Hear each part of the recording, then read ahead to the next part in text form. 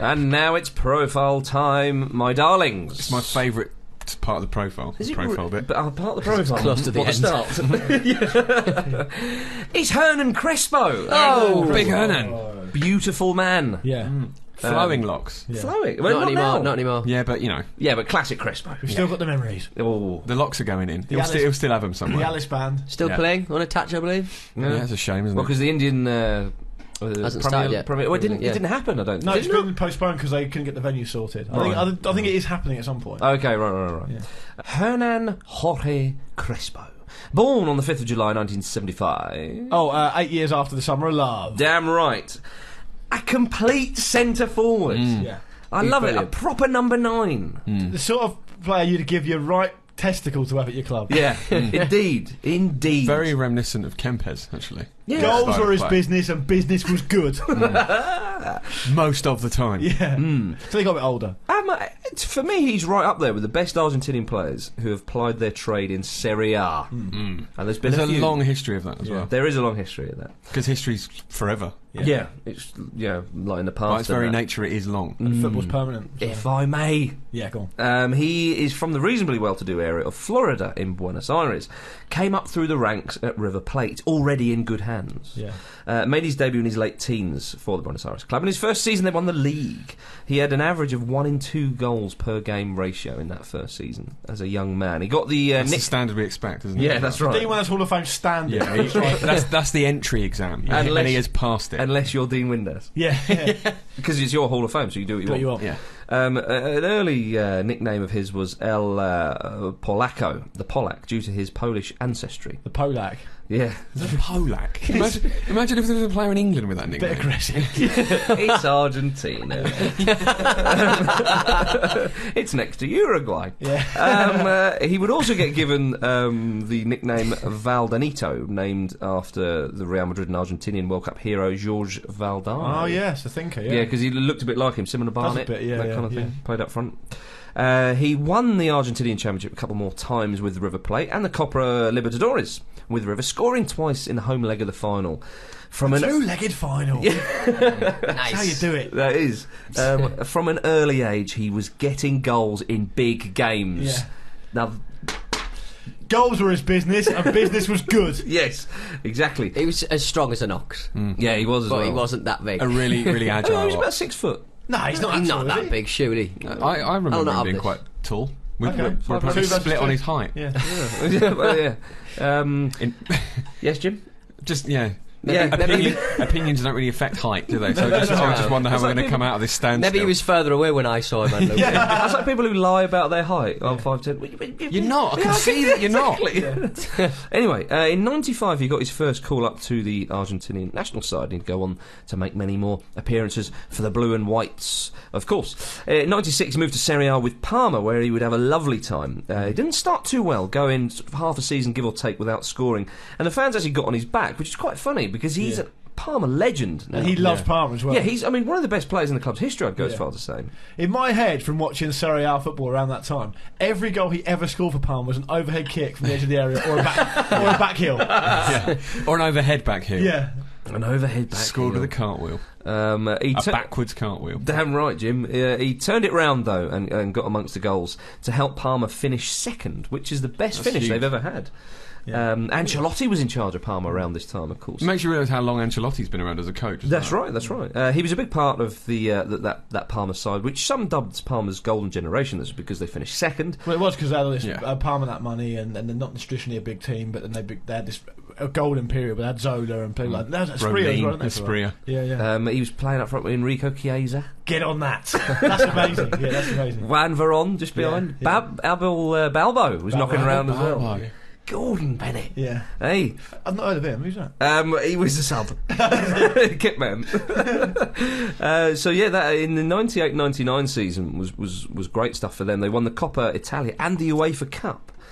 And it's funny because they're not traditionally one of the big sides, but again, you remember growing up and you think, oh blimey, Parma, big side, you know. Yeah. They were feared.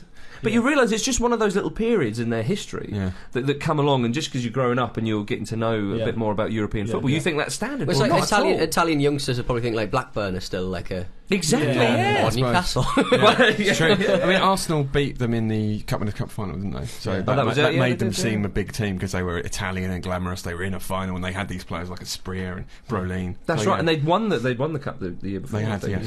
Didn't they go to Lazio on a free? Well, before he went there, he scored 28 goals that season, which is decent, and he got the first in the 3-0 win in the UEFA Cup final against Marseille. Goals in big games, ladies and gentlemen. In the year 2000, Crespo would make history by becoming the most expensive player in the world, with a transfer record fee of £35 million. It was a big one. Gordon Bennett, wasn't it? Just, but it was Carroll. Yeah, it was. Now it was 16 million in monies, plus Matthias Almeida and Sergio Conceição. Yeah. Now Almeida amassed 35 appearances for Argentina and Conceição 56 for Portugal. They were decent players. Yeah. Conceição was quality. Yeah, a winger, wasn't he? Yeah. And Almeida played in midfield, I believe. Good player, 2 good players, and £16 million. That's how highly rated he was. Lazio managed by Sven at the time. Sven will chuck money around like there's no time. Well, don't you worry about that. It's no coincidence that Lazio were bankrolled quite handsomely. Cragnotti, Sergio Cragnotti, the Italian entrepreneur. At the time, they'd won the league the previous season. And they brought in the likes of Nedved and Vieri, and they weren't cheap players. No, they weren't. An expensive ensemble. There's not a day that goes past I don't think of Christian Vieri. You got to let it go, mate. Yeah, that's true. He's the one that got away. I'm telling you. Is it that Australian accent when he speaks English? He's a big fat lad, Vieri, but I'll still have him up front of Pompey right now. Oh yeah, of course you would. You still have John Hartson up. Yes. The Welsh equivalent. You have got Carnu up front. Excellent. So Crespo finished top scorer in Serie A in his first season in Rome, and that was 28 goals in the league. His second season he suffered a few injuries, but I think his league ratio is 39 league goals in 54 games for Lazio. He scored a goal for Lazio. I forget who it was against. I'll try and find it on YouTube if I can. I'll tweet it. Where the ball comes over, he's about on the edge of the area, but he gets slightly in front of the ball, so he sort of contorts his body and he volleys it. And he volleys it so hard, it looks like he might turn his own body inside out. He sort of flips his own body around, and the energy he generates, he ends up throwing himself on the floor. It's like a warhead. It's amazing to watch. I tell you, straight in the top corner. Lazio were treated back then, weren't they? You had Vieri up front. Salas played as well. And then Crespo. What I loved about Crespo, he was the complete forward. I mean, I know nowadays, we have, like the false nine and a lot of wingers are the best players in the world, and all that kind of stuff, and that's great as well. But for the love of a traditional number 9, and Crespo, your focal point up front, absolutely, Crespo, your funnel, your goal funnel. What's wrong with leading the line? Hello. I want to see James Richardson in a cafe and an ice cream. That's what I want. That's what we all want. I want to see Stato behind the fucking table. But Beardsley back. Crespo, lethal. Absolutely. Great header of the ball as well. 2-footed, could score spectacular goals. He would header that ball like it owed him money.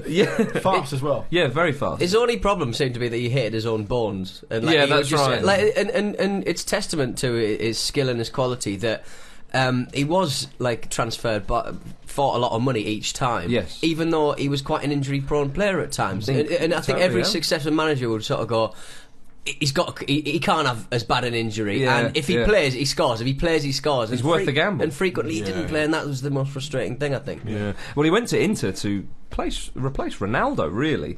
Again, was hampered with injuries a bit there in his first spell at Inter, and then he was off to Chelsea for nearly 17 million. I loved it when he signed with Chelsea. That was brilliant. Yeah, it was, wasn't it? Because that was the first wave of signings they made under Abramovich, and there was Joe Cole, there was Jeremy, a few other good players. Jeremy, forgot about him. Yeah. But he was the big one, wasn't he? That was the calibre of player they could never have attracted before Crespo. That was a real signal they meant business. But the funny thing was, though, he wasn't really in Mourinho's plans, and I think he was a little bit I was going to say homesick, peripheral. He I think he really did struggle to settle. He did struggle to settle. He was very hit and miss. So he went back on loan. He went back to Italy on loan with Milan, where of course he was on loan from Chelsea for it felt like about 3 seasons. I think he was in total 3 seasons. Yeah. not consecutive though. So he went to Milan, and of course he reached that famous Champions League final against Liverpool. Again, scoring goals in big games. Yeah. Goals were his business. And business was goals. It's all right. He scored 2 in the final. The second one was... Don't breeze over that. What's that? He scored 2 goals in the Champions League final. Yeah, and I was about to say in the second one... Oh, sorry. You're bridging over him. Stop bridging. Kaká played a beautiful pass. It's the finish. Slips. That the definition. Slips. And then he kind of just stabbed the ball over Dudek. Dudek sort of came rushing out. I mean, an incredible finish in such a high-profile game. He had that aura around him of one-on-ones. It's in the back of the net. Inzaghi-esque. You're fine. And what do you reckon he shouted when Kaká slipped? Do you reckon he shouted, "Slips"? Yeah. Or "Slop me"? Slips. It wouldn't have been "Send me," like is the Scottish favourite. Feed me. Oi! Oi! Yeah. Do you want me to score again? Thank you. Then give it. Yeah. Pretty much killed off the tie as well, didn't it? It did, yeah. They were 3-0 up at half time. Game over. I hate seeing that. And of course, Liverpool won on penalties. Mourinho then got Crespo back involved with Chelsea.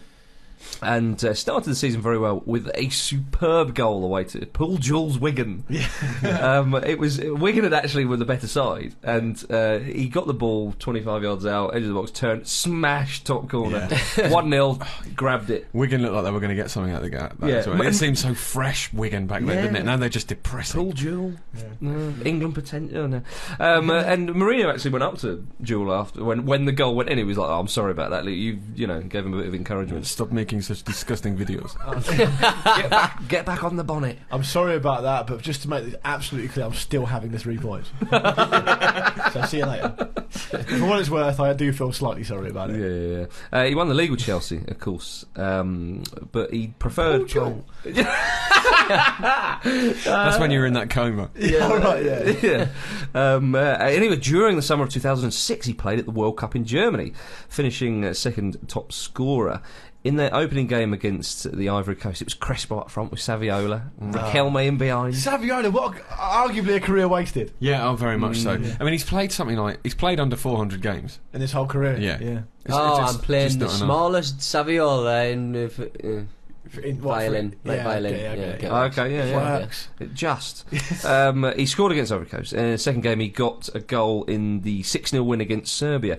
And was he the one who provided the back heel pass to Cambiasso, who finished off that incredible move? I think he was. He was involved in that move for sure. Yeah, I think he was the one. Everyone was involved in that move. Yeah. I was involved in that move. I was in that move somewhere. Which was one of the great World Cup goals, certainly of recent one of the great team goals. And Maxi Rodriguez scored a beauty in that game as well, didn't he? That was in against Mexico in the next round. Yeah. Where chest up and volley. Where Crespo had scored again in that round. And Argentina went out to the Germans in the quarterfinals, but he was one of the teams of the tournament, and Crespo was great there. He didn't play much further for Argentina, but he is the second highest scorer behind Batistuta in the country's history. 35 goals in 64 matches. They've had some strikers, haven't they? Yeah. Do you know what I mean? What we'd give for half a Batistuta. A tutor. And then Crespo, after summer 2006, was loaned and then signed by Inter. Went on to win 3 league titles there and 2 Coppa Italias. They had a great time. Yeah. And all in one season. All in one season. That's how good he was. And after Inter came Genoa, and then a move back to his beloved Parma. And he kept a 10-year promise. Finishing his career at the team he loved so much, which was nice. Great that he came back round to play. A lot of players sort of pay lip service, don't they, and say they'll do that. Absolutely, but he signed a new deal for the rest of the season, and I think he realised that he couldn't fulfil it because his injuries were too severe, or that he didn't have it anymore, and he had to leave. And he gave a press conference. He was very emotional. He was indeed. But he did score a few goals in his time there. It wasn't he's old now. This is quite embarrassing. It's not for the knackers yard. Yeah, exactly. Is what I'm trying to say. He could play in India. Well, he played in the Premier League. They can't defend in the Premier League anymore. Well, he was Parma's top goal scorer in all competitions in I think his first full season back there. Okay, yeah. And he is